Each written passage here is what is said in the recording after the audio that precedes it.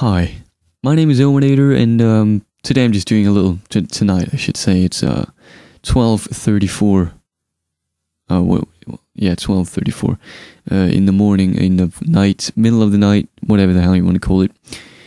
I just finished the Mass Effect 3 extended cut, and I just wanted to briefly talk about it, like without a script or anything like that. Just give my brief thoughts on it. Let me just move the microphone up a little bit so I can actually look at the camera while I speak.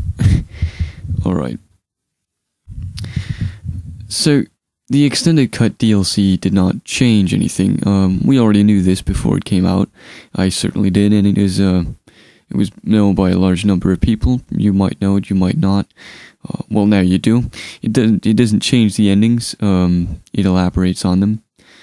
And the first thing I want to say is, going into the extended cut DLC, I had a very strong conviction that I was going to be disappointed, that it was not going to live up to my expectations.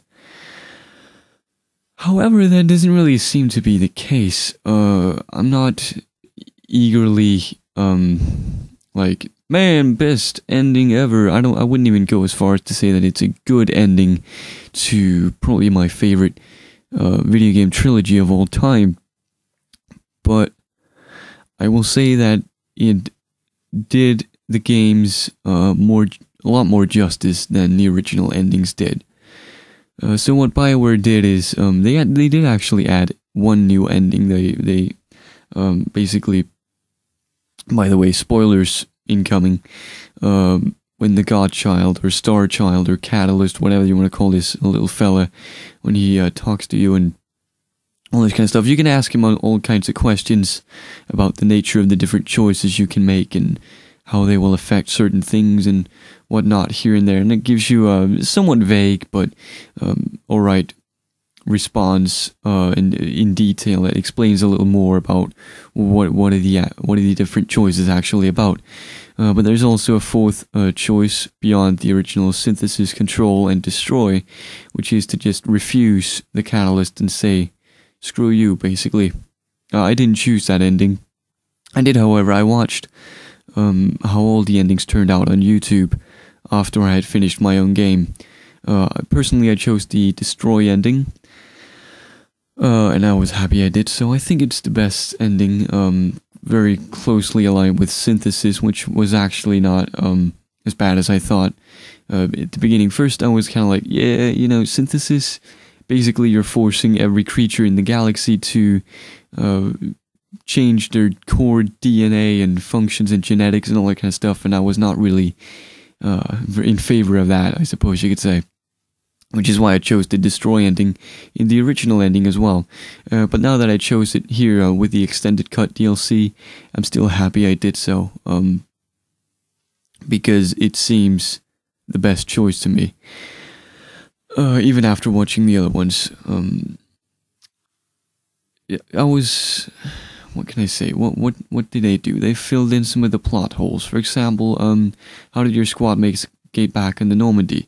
While they did fill this plot hole in, I felt they did so a little cheaply. It was a little cheap. It felt like they went in and they fixed something. They didn't really think it through and be like, and went like, how can we make this, how can we do this the best way possible? They were just like, okay, let's fix this.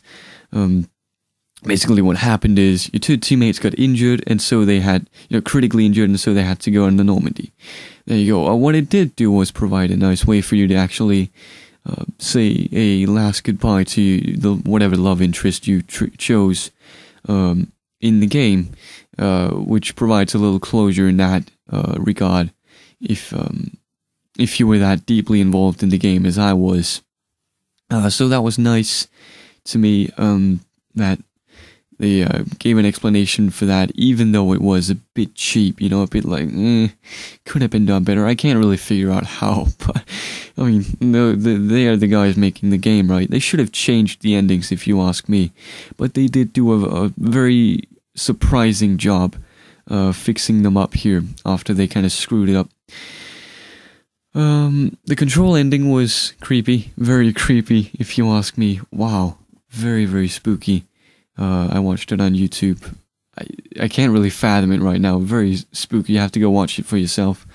And yeah, the synthesis ending was just, it was very, very good. A little too good, if you ask me. I liked the destroy ending. It was a little more of a despair situation where there's kind of a future where choices need to be made, as opposed to synthesis where everything's just peaceful and the galaxy's working together to accomplish all kinds of crazy things and whatnot. And that's all fine and dandy, but that was not really what I was looking for. One thing they did, which I have very mixed feelings about, is that they still left the game open enough, very, very open, very leading up to a sequel, actually, which is both a good and a bad thing. I mean, come on, I love Mass Effect. I'll welcome a sequel any day. But there's a great chance it might suck real bad, and the reason why is Bioware is now owned by EA, and I'm sure that the ending was left open because of EA's influence. And essentially what that means is that if a fourth game comes out, which is very likely, if you ask me, it is also very likely that it's going to be a kind of a milk the cow game that's just going to do the same thing again, and the story is probably going to suck even worse than in Mass Effect 3, and the story in Mass Effect 3 wasn't all that great, if you ask me, but the endings gave me some nice closure, and I both hope and, what can you say, dishope that they make another game. I have very mixed feelings about it, but I was generally very impressed with what they did, because I had such low expectations for it going in, knowing that I would be disappointed. I was very uplifted to find that I was not disappointed, but I wasn't too fond of what they did either. That's all I have to say about this subject for now. Please leave your opinions below. If you've played the extended cut, what do you think? What did you choose? How do you feel about what they actually did to the endings? Do you think they should have created new endings instead?